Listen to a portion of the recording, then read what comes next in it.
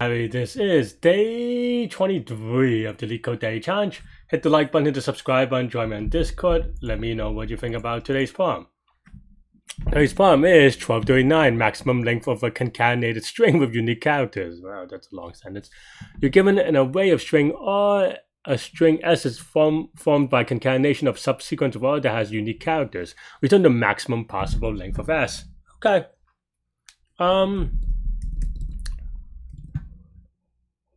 Okay, so there are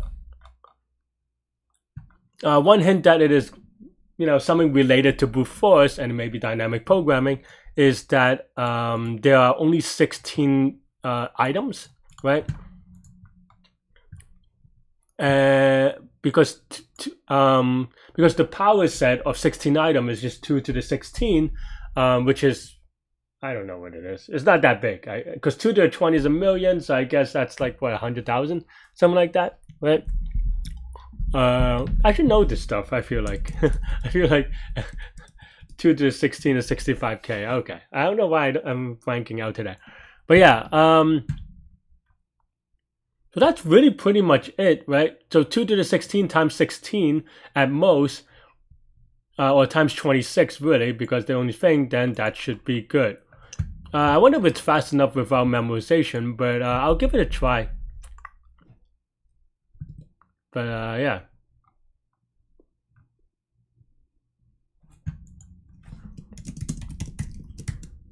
But the idea is using the power set, right? So let's play around with that. Let's get it going. In a recursive kind of way. Did we do this recently? I feel like something feels funky about it.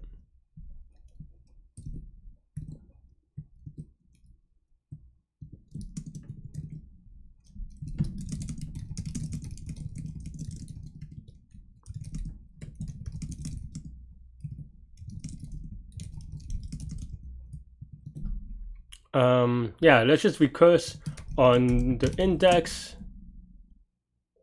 and maybe like a current array, and then maybe like a current set of scene characters, something like this, right? There are optimizations that we can do, and we'll talk about them as they're needed, but for now we'll just do it as basically as brute force as we can, really, right? So yeah, index x is the suffix of array to be considered. Current is the current list of indexes we care about. Do we actually even care about that? No, we don't have to return the strings. Actually, I'm just like being dumb today. So current, maybe we can just do like the current length, though that would be also be the size of scene, so we can actually just throw this out, right? So maybe we don't, yeah. And then scene is the set of used characters, right? Or scene characters.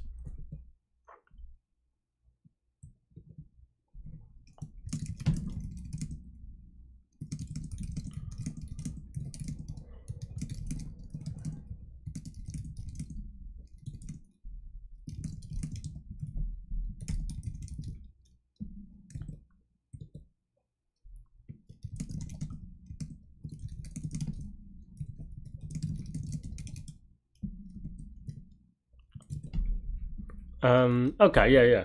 Sorry, I'm just my bad. I'm just trying to think whether there's like I mean, I know there's slicker ways, but I don't know that those are interesting. But yeah, hope everyone's having a good day. I'm just also like a little bit tired.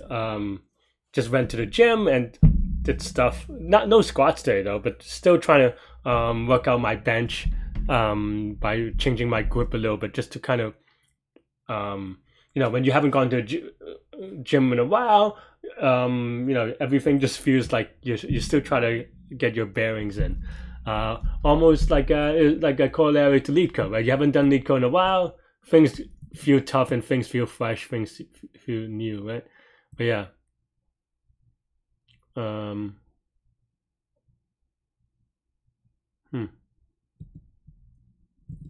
Yeah. Okay. So basically this idea is just recursion, take and no take, right? No take. And yeah, I mean, I think no tick is easier to do first, so we'll do that. So if index is equal to n, then maybe I'll be a little bit lazy. Instead, do we want to return max? We can return max, so we can return 0. It's fine. And then if we don't tick, then we just recurse index plus 1. We carry the same scene. When we do tick, then we have to put array of scene, right? Oh, sorry, array of index. Then now scene dot add something like this, but we have to do like for each character. Is it add or extend maybe? I actually don't know if set has this function, so let me run it real quick. I mean, this doesn't do anything because I didn't do the recursion, but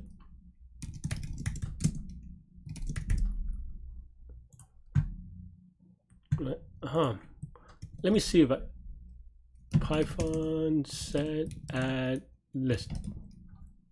And you can add a list because this is immutable. Okay. All right. Well, then we just have to do it manually. So like for C in array of index, scene dot add of C, kind of, right? Okay, I guess one thing that we can do is actually pre-process this a little bit just to make our code easier to write. Because you also have to make sure that the intersection doesn't contain anything, otherwise you're having duplicate characters, right?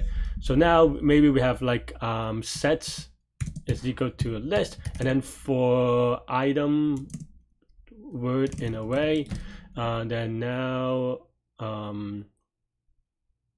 just set, right? No. I always forget the scenario in which it auto converts to a list of characters versus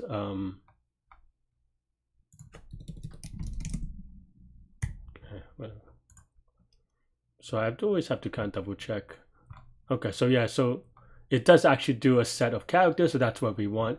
But I'm always like a little bit forgetful about in which cases that this is the case. A list of characters, and sometimes it acts as a string. It's a little bit confusing. But yeah, and that's why you don't write code that is confusing. But okay, so take if possible, and it is possible if scene and not array anymore, s of index is the intersection is equal to the no set. Actually, how did I do that? I guess just the length of this is equal to 0. Then we can intersect it. So then now we can recurse index plus 1 scene or index that. So that's like a set or what do they call it? Set addition, I guess. And yeah. And basically we have a return value is equal to 0. Best is, wait, what am I doing? Kind of returned it. I don't like the way. I think you could do the recursion up, but maybe that's a little bit. I don't know, just a little bit silly. I am a little bit silly, right? So here and then now, right? Non-local best is equal to max best length of scene. The reason why I don't want to do it like recursively is not for any particular reason other than that then you have to kind of check the length every time, which I guess we already do a bit, but I don't know. Maybe that this is slightly more efficient, but not by much, right? Oh, what did I do? Oh, I didn't return. The base case not returning. So this looks good. We might run into running time. Ooh. Oh, huh. Silly edge case is fine.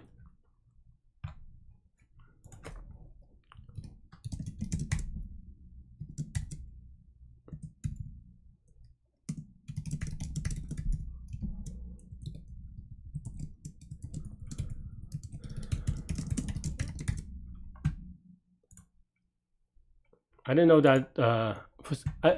To be honest, I just didn't read the input. For some reason, I thought that that's not possible in the input, but I just didn't really look for it either. So maybe that's why. Okay, so I mean, not that bad. Apparently, I got it right the last 3 times, but not today. I didn't even remember doing this 3 times. Is it really that? Do it with power set. Also power set. Yeah, no, this is kind of very similar to, I don't know. I guess this is very similar to what we did today, but yeah. The reason why I want to do it this way today was just because I think it seems like in the past I've used bitmask, and I think there is some confusion about why we use bitmask. And today I just kind of wanted to do it without doing any bitmask, which is just by using scene, right? So there are definitely ways to do it, and bitmask is an optimization, but it's been. And to be honest, I wasn't sure that it is necessary this time, but the timing seems great, so I don't think I'm worried about it. Oh, I don't remember this problem at all, and definitely did not remember solving it 3 times. So yeah, what's the complexity here, right? So as I said, you know, there is 2 recursive steps, right? So that means that for every index, it goes 2 to the n number of things, right? And that's pretty much it, really, because we just do 2 recursion for each item, and the cost along the way is going to be about this one, and this is O of alpha in the worst case, where alpha is the size of the alphabet, because at most you can have 26 characters, and we're limited by it because otherwise, I mean, it just cannot happen, right? I mean, you only have 26 characters. But yeah, so that means that this is going to be O of 2 to the n times alpha, and that is going to be all we have for today. Yeah, let me know what you think. I'm going to do the premium problem after this, and we'll chill and whatever. Yeah, let me know what you think. Stay good, stay healthy to good mental health. Yeah. I'll see you later and take care. Bye-bye.